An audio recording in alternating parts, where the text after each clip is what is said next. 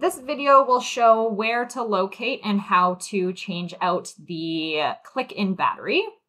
So you have your air filter on this side, and this side is where your battery is located. So you'll lift the handle to locate two buttons, so 1 and 2.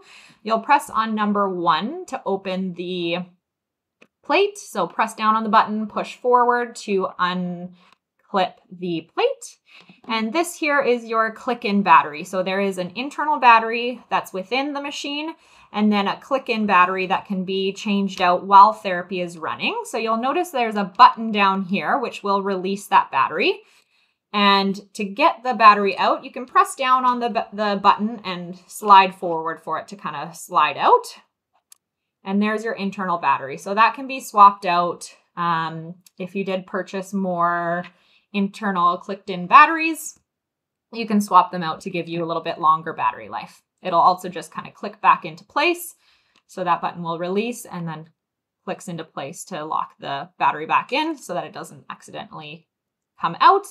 And then you can replace the plate. So easiest if you line up the notches here on the bottom and then click in the top.